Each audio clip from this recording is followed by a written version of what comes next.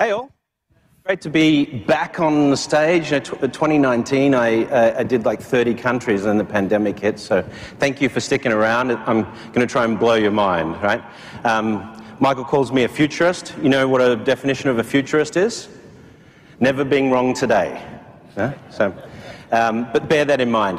Now, when we talk about crypto and what's going to be happening in the crypto markets and tokens and centralization and decentralization and all of these elements, often our view of the world is fairly short term. I'm going to take you 30 years out and things get pretty funky, in terms of the way the world's going to work. There's going to be some seismic changes to the way we think about economic activity, the way we think about economics, assets, money. And so I want to get into that today. And that's really going to take you, I think, hopefully to the next level of where we go. So let's talk about the world of 2050. First of all, we're going to have, every major economy in the world is going to have at its foundation artificial intelligence and a bunch of technology, whether that's supply chain automation, whether that's improvements in healthcare and longevity, artificial general intelligence, maybe super intelligent AIs, maybe we'll have Elon Musk's Neuralink to augment our own intelligence. These are some of the proposals we have.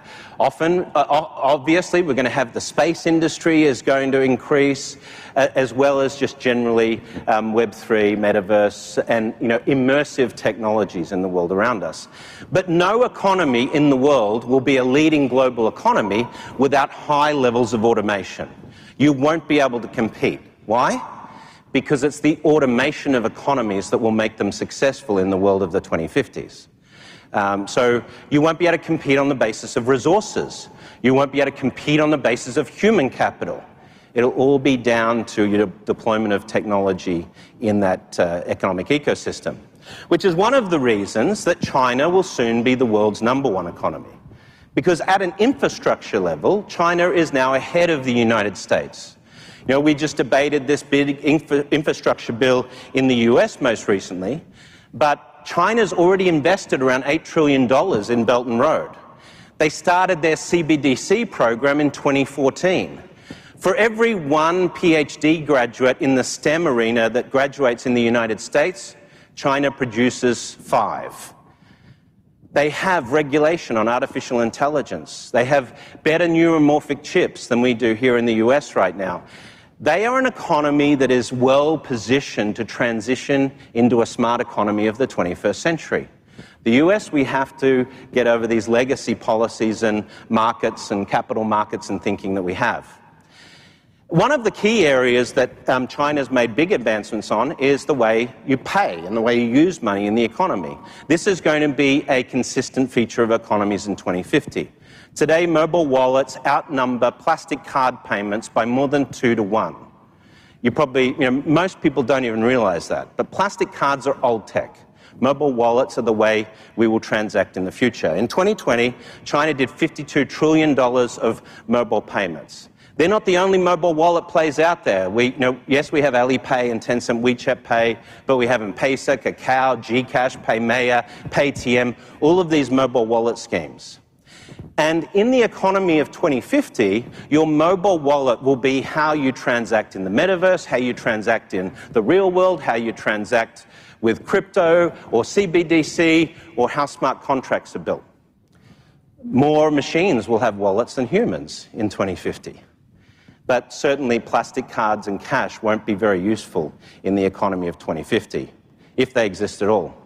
So this is a clip from Ready Player One, and this is an illustration of how wallets will act as a bridge between crypto and digital currencies and the physical and virtual worlds. Imagine going to a store in the metaverse, buying goods and having them shipped to your home. You're not going to swipe a credit card in the metaverse. That's crazy, right? So this is how we bring together operations of stablecoins, CBDCs. Wallet aggregation will be a big feature of 2050.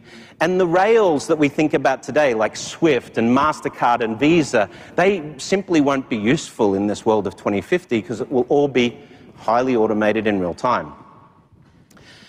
So one of the things that China may do to accelerate de-dollarization is, for example, tie the ECNY central bank digital currency to their Belt and Road Trade Initiative.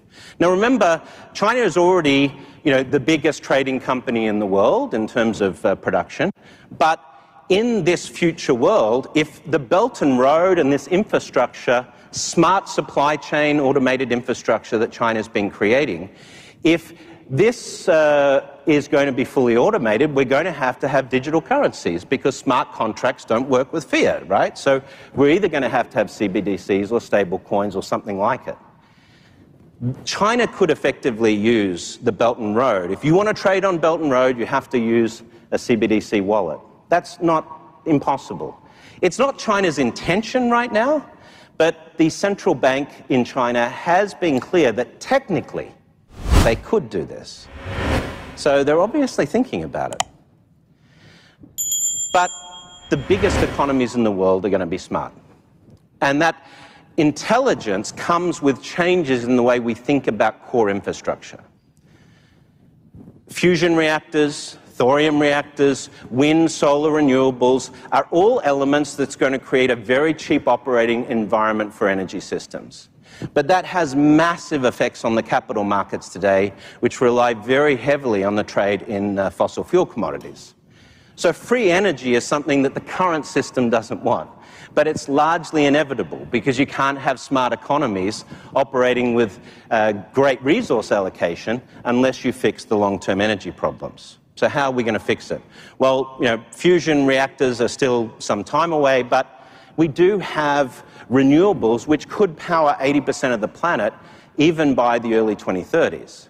What we'd need to address for that is we would need to fix storage. We would need to enable large energy storage at a grid level.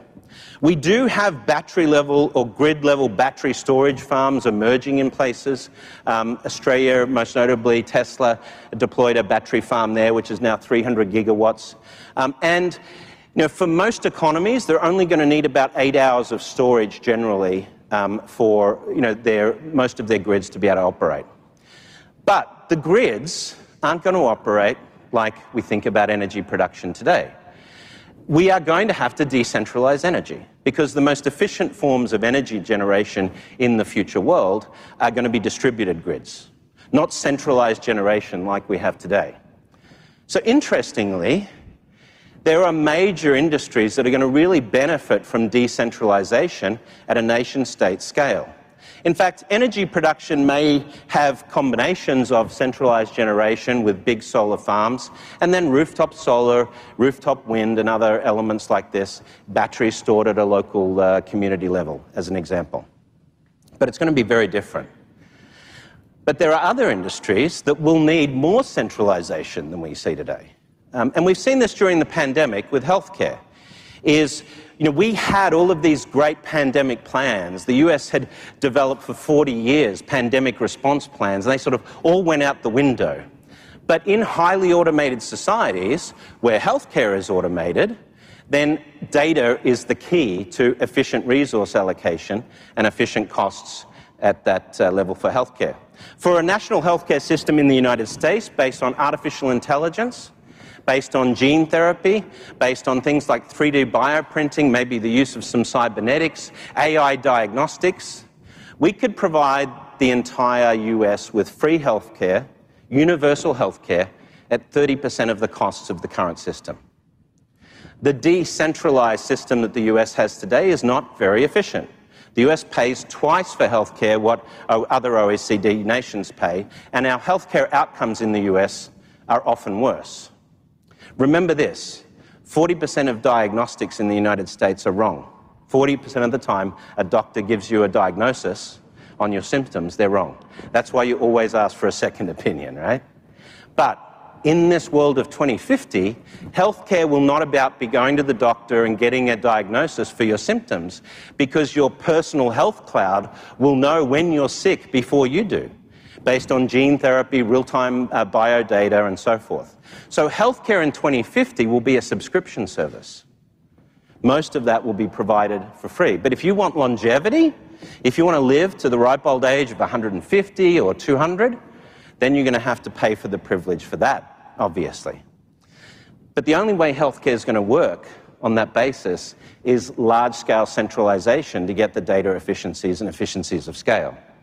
So some things we think should be centralized will become decentralized and vice versa.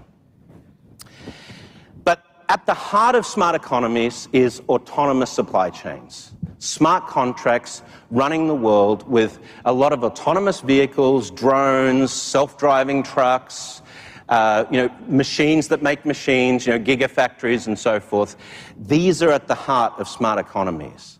Now, when you have that level of automation, guess what? You need to automate it all. The legal side, the regulatory side, the monetary side, it's all black box function of the economy, essentially. You must have smart contracts or you won't compete. You must have electronic or digital money tied to those smart contracts. Whether it's a CBDC or a crypto or a token or a stable coin, that's going to be largely immaterial because the black box will basically figure that out. But every leading economy in the world will be based on this type of core intelligent design. Why? Because it comes down to efficient resource allocation.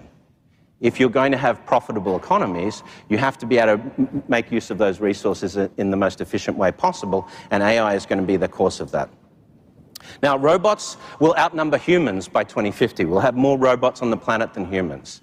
And they'll be delivering food, they'll be driving us around. My only advice is to you, just be kind to robots. You never know what's going to happen in the future, right? This is a film off Netflix called Mute, and it shows food being delivered by a drone that comes into your home, drops it off on the table, and disappears out the window. You might have seen pizzas delivered in Ready Player One using drones and so forth. This is just part of the sort of society-level automation we're likely to see in these smart economies of the future. So where does this take us in terms of the way we think about economics? Well, this is the classic supply and demand curve Adam Smith created in 1776 with The Wealth of Nations. The idea being that as demand for a product or service increases, to satisfy that demand, we have to put more human capital into the system to create the supply of goods and services to get to equilibrium. But this assumes that human capital is an important part of the economy. The economy of 2050 doesn't have human capital at the core production element of society. We have processing cycles, we have chips, we have AI, we have autonomy. And so the core economic engine of a lot of the economy that we have in 2015 will be completely automated, which means humans working 9 to 5 to put food on the table, that won't work in the 2050s. Your value as an economic unit in the economy, in terms of your economic output as an employee or a factor of human capital, won't be a factor in the operation of a smart economy. So what are you going to do for work instead? Well, that's really up to you. But at a society level, we're likely to have things like universal basic income. Either that or we're going to have revolution, because as unemployment skyrockets as a result of automation and those people are displaced, you have a lot of unhappy people. So this is why you hear Elon Musk, Bill Gates, Richard Branson, Mark Zuckerberg, all of these guys talk about UBI, because the capital markets reward companies getting smarter and automating and eliminating humans from the workforce. So if you don't want, as a technologist, if you don't want the mass populace coming for you with pitchforks, we're going to need UBI. It's a logical outcome. People say, but you need work. People need work to have purpose in their life. Sure, well, you can do whatever you want now. When we look at the 75 UBI trials around the world, we see that UBI trials produce people that start their own businesses at 300 or 400% higher rates than in the natural population. Because once you don't have to worry about putting food on the table, you can do whatever you're passionate about. It doesn't mean we won't work. It just means we won't have to work to live in this world of the future. So this changes economics. But the world of 2050 is going to have some difficulties. Food scarcity is already starting to be a problem post-pandemic with the supply chain issues we've had. But climate change is going to accentuate this.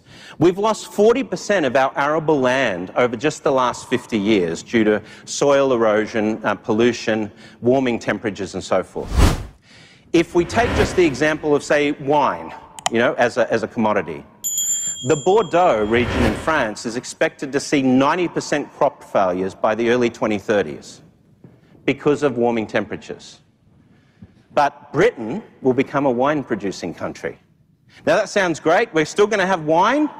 Britain will be able to produce wine, but what happens to all those people that were working in the wine industry in France? They're displaced. But crop failures are a big problem for us because the combination of crop failures and, of course, sea level rise is going to create massive problem with eco-refugees. The estimates are broad here. Between 300 million and 1.6 billion eco-refugees displaced because of either sea level rise or food scarcity by 2050. Now, even if you take the lower estimate of this, we've never seen a disaster of this sort of humanitarian scale. And certainly the question of, well, who's going to pay for it? That becomes meaningless in the scale of a human disaster like this. We're going to have to figure out on a global basis either how we save all of these lives, or are we going to say, the economy takes priority over human lives? That's not really a reasonable position. This is a core philosophical shift that humanity is going to have to deal with. But highly automated societies allow us to deal with this in a very different way from the way we think about it today, either socialism versus capitalism and so forth. Those terms become largely meaningless in this world of the future. We are going to have to become more self-sufficient. Supply chain automation will lead to us doing things like vertical farming within cities, lab-grown proteins. You won't get your meat from a cow. It'll be a token cow or a digital cow or a lab cow, I don't know. But we're going to need this to keep feeding everybody in the 21st century. And you might eventually have printers, 3D printers at home that print you off a burger and stuff like that. We're not quite at the replicator stage by 2050. But self-sufficiency is part of the supply chain automation solutions in highly efficient economies. Homelessness won't exist in the 2050s. We will use things like 3D printed technology to be able to provide ubiquitous, very cheap housing for people and make that available. Yes, there will still be some elements of commercial real estate, and if you want something above the sort of cookie-cutter 3D printed models, you may have to pay. But again, this comes back to what is the core economy for in the 2050s? Today we might say, well, the purpose of the economy is economic growth, GDP growth, full employment. But already, in a highly automated world, those concepts become challenged. So at the heart of smart economies of the 21st century is making sure all of the citizens' basic needs are covered first and foremost as a priority of the economy. That is the point of automation, just as the point of artificial intelligence is to eliminate humans from the workforce. Big philosophical changes. You'll get your food for free, you'll get your housing for free, you'll get energy for free. This really does change the way we think about commerce and the economy. But science fiction's been talking about the future for a long time, but crypto is generally conspicuously absent from this world of the future in terms of science fiction. So let's talk about what science fiction got right and what it often gets wrong in terms of now where we understand the trajectory of the 21st century. This is a great quote from William Gibson's book, Count Zero, where he talks about the protagonist not being able to use cash. Not because it was illegal, but nobody ever did anything legitimate with it. This is a fairly accurate assessment of physical cash in the world of 2050s. Physical cash will be fairly useless and will mostly have disappeared by that stage. You can't buy stuff in the metaverse with physical cash. You can't have robots using physical cash. You need to have digital currency. So, of course, we heard from Neil Stephenson as well, and he was really the first. He was the first to coin the phrase metaverse and Snow Crash, and of course with Cryptomonicon. He was the closest we've got to in terms of science fiction describing the type of cryptocurrency worlds that we'll have in the future. But even when you see games like Cyberpunk and so forth, this concept of a central global currency keeps coming up. You know, euro dollars in the case of Cyberpunk. And the reality is we're probably never going to have centralized global currency unless it's on Mars, right? But on the Earth, we're probably going to have more and more fragmented currencies. But your wallet will work all that out. Your wallet will be smart enough to let you pay in crypto or stable or CBDC or some legacy fiat you might have in a bank balance if it still exists. But science fiction gets this wrong. It also gets banking wrong. This is from Total Recall in 2012.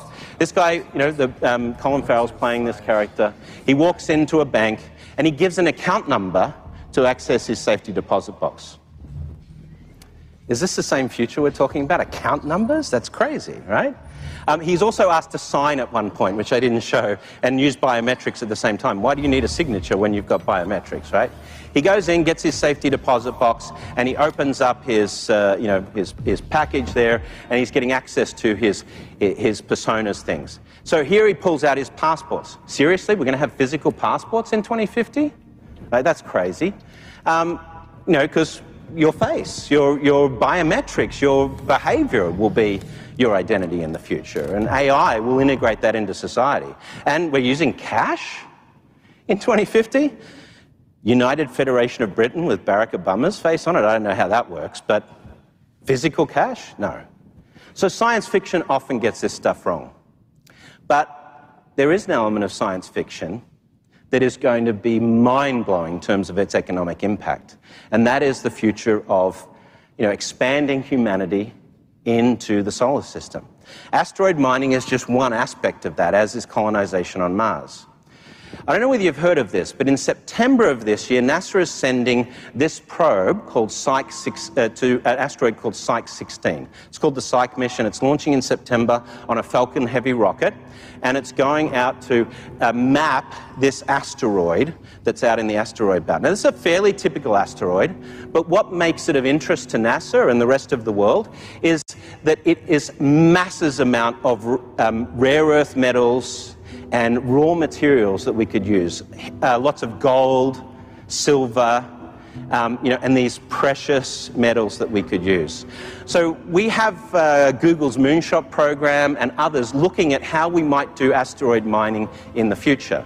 Now, if you think this is not feasible, just think about it in a different way. The most challenging part of doing asteroid mining or colonizing the solar system today is Earth's gravity well, getting outside of Earth's gravity. It's a very difficult task. But once we establish a base on the moon, the cost of getting out to the asteroid belt and Mars becomes fractional compared with what it is today. So this is the major thing that's going to help us move forward. What is the impact of an asteroid like Psyche-16? It is worth $10 quintillion in today's terms. That's 100,000 times current global GDP. One asteroid. So we've got free energy, we've got no human labor in society, and now we have abundant low-cost resources. Commodities market is exploded. Capital markets are fractured. The economics of 2050 completely blow away the structures that we have in terms of wealth and assets and resources and those things in this world of the future. It's great for humanity in terms of this post-scarcity world, but obviously we're going to have some pain making this transition because of the vested interests that exist today. One thing we know is that there is the intent to colonize Mars. So here's the question. How would you design a cryptocurrency or a CBDC for Mars? What would it be like?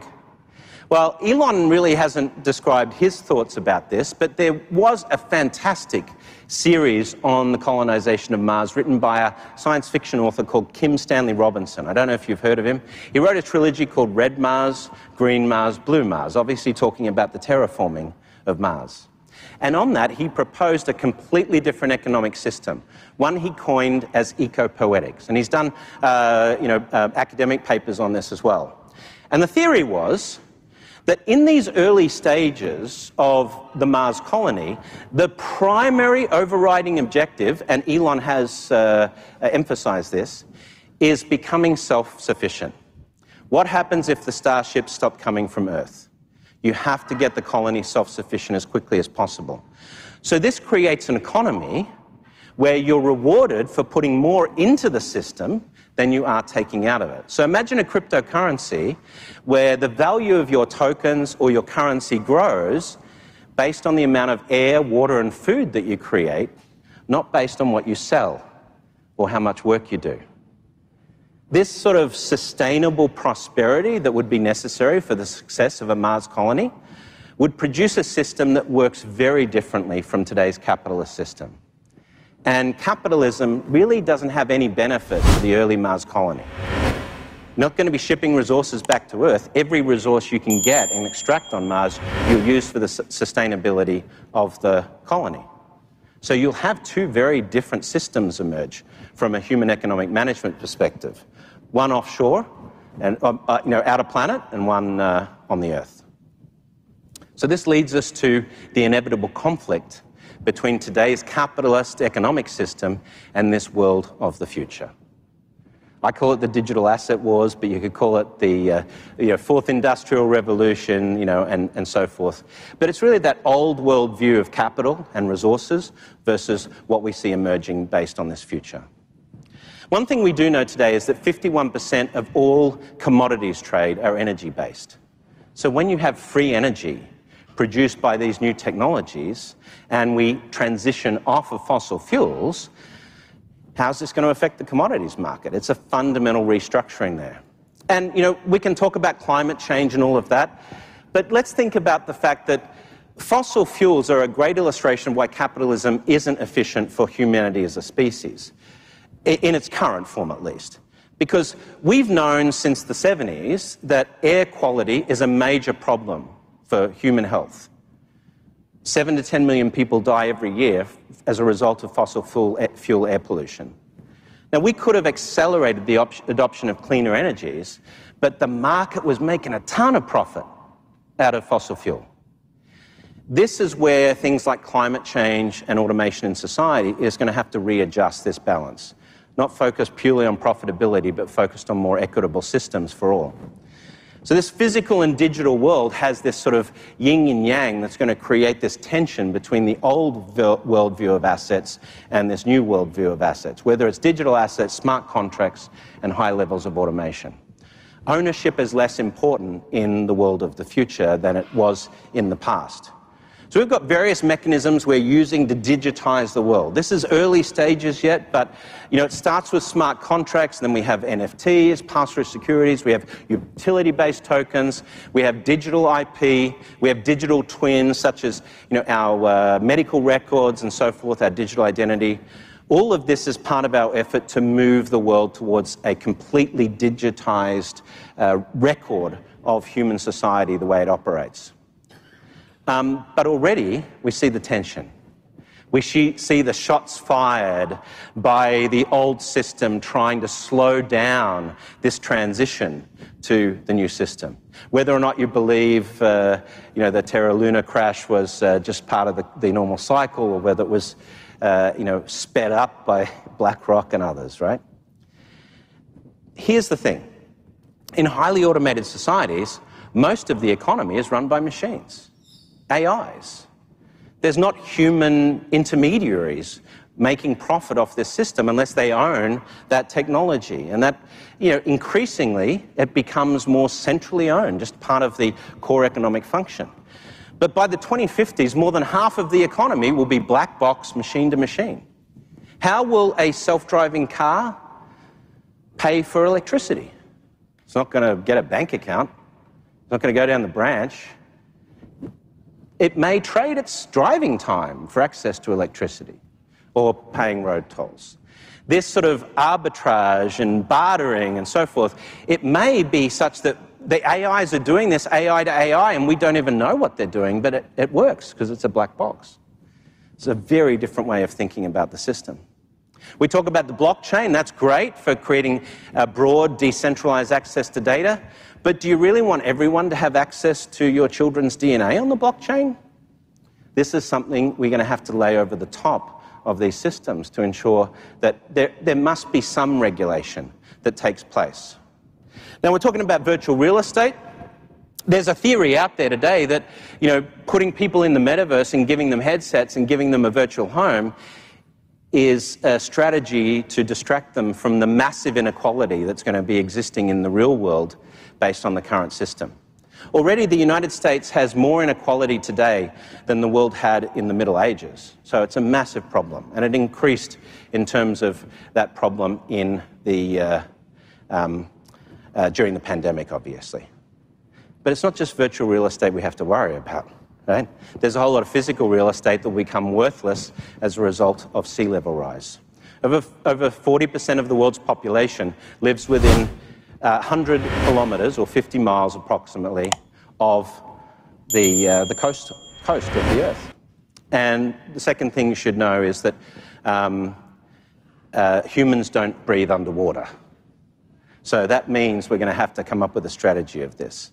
New York and Miami are going to be the largest US cities impacted by this, but Calcutta, Guangzhou, Shanghai, Bangladesh, 80% of their infrastructure will be destroyed by sea level rise. The Maldives won't exist in 2100.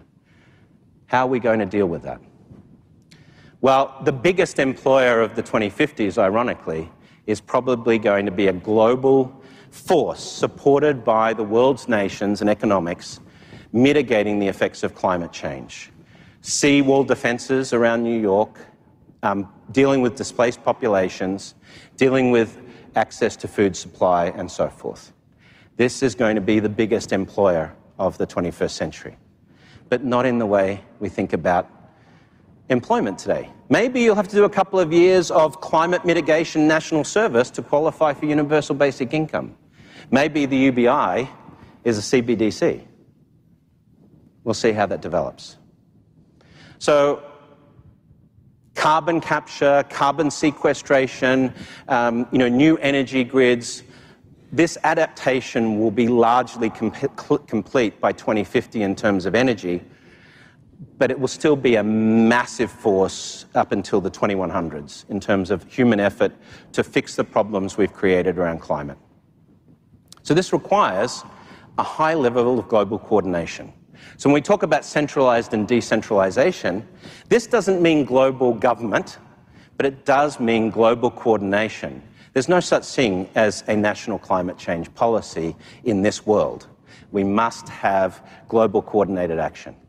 And climate change is also going to produce dozens more pandemics like we've had with COVID as a result of releasing primordial viruses into the wild. So let's wrap it up.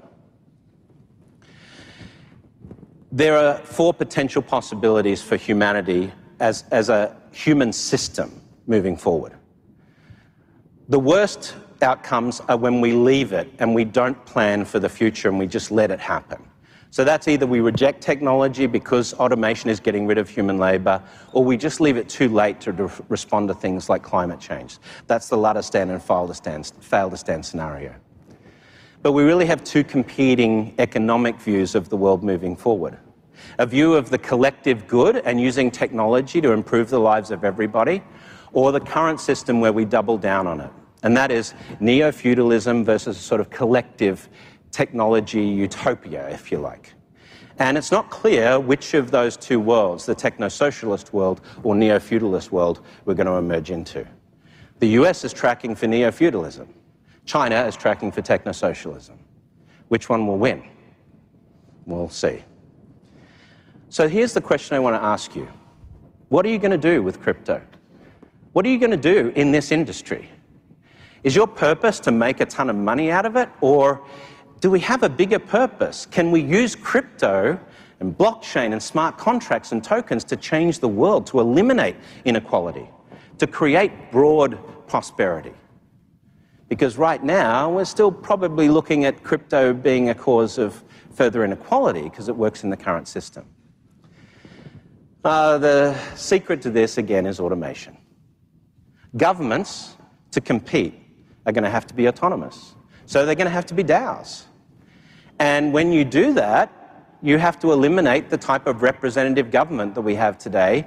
You have to make it real time. You eliminate regulation because that now is just code built into AI for the purpose of more efficient economic operation and resource allocation. But we do have to fix the way we decide on policy. Is that consensus-based, or do we have individuals run that? So here's the question I want to leave you with. We could use crypto and the digital asset evolution to create an entirely new optimal humanity, where we use this to create a sustainable and prosperous world for all humans rather than just a select group. But we have to be purposeful about that. And that is going to explode the current system of economic thinking and politics. That's the choice I want you guys to think about. Is this a world of sustainable prosperity based on the digitization of money, contracts, and economics? Or are we going to double down on neo-feudalist capitalism 2.0, which is going to benefit a few people and the rest are going to have to survive on UBI? That's the choice that we have in 2050. Thanks very much for attending this closing session today. This is my new book, Rise of Techno-Socialism. And we'll ask Ben to come out and see if we can tackle a couple of questions. Thanks. Thanks a lot. It's very mind-bending, very interesting. So I just wanted to ask you about central banks. Do you think they'll still exist in 2050? And what will be their role, do you think, in the future? Who thinks central banks will still exist in 2050. 2050. So here's the thing, is, Ben, when we look at automated economies like this, we're essentially taking the regulatory and supervisory function, putting it in code. So all of the function we have, examiners and the suspicious transaction reporting and all of that, that goes away. AML reporting becomes a cybersecurity type network function, which requires either regional coordination at a coding level and a data level, but it doesn't require a regulatory body in the way we think about it today. But you will have a regulatory function that's policy setting, which goes into code. So central banks, as they exist today, will be eliminated by a network of systems that flow money and a code base that regulates that in terms of financial crime and so forth. Right. So you're making a prediction about greater centralization, and this is a festival of decentralization, which is a pretty ballsy thing to do, so talk about that a bit. Yeah, I guess there's that too, right? Here's the interesting point, though, is within this, it allows for lots of different flavors. So you could have a lot of different ecosystems, including small ecosystems that are decentralized. But when you want to cooperate with the larger cross-border stuff, or when it comes to financial crime and the way identity is handled, there obviously needs to be some constraints to that from a identity and a system perspective in these highly automated systems. It's not necessarily that you're going to wear a QR code on your forehead to be identified in the system, right? But it is going to be the fact that to be a citizen of the 21st century, you have to be primarily a digital citizen. Okay. How do you think money will work in the future? Do you think we'll have money issued by nation states, or will it be something more like Bitcoin, do you think? So there is obviously potential for some value exchange mechanisms to become more popular than others, based on their utility with this machine-led world. But the thing is, when you get down to the machine level, a solar grid that generates energy might be creating a solar token, and that's the way its utility is measured. A self-driving car may be measured on the way it uses electricity and the way it, how many hours it's on the road. So smart contracts are going to tokenize that activity because that's how smart contracts will be valued. So that it's more likely that we'll fragment currency more than we have today. And so there is definitely an opportunity to create value around those different systems. So more types of money in the future? Absolutely. Okay. Thanks very much. No worries. Thank you all.